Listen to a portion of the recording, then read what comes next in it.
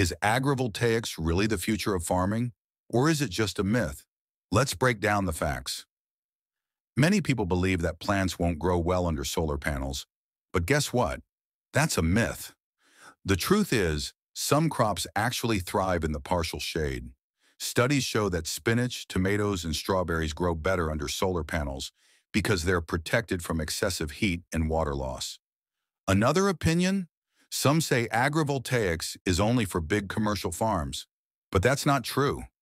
In India, small farmers are already using mini agrivoltaic systems to generate electricity, power their irrigation, and increase crop yields.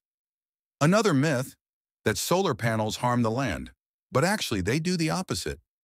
Agrivoltaics helps retain moisture, prevents soil erosion, and even reduces water usage by up to 20%.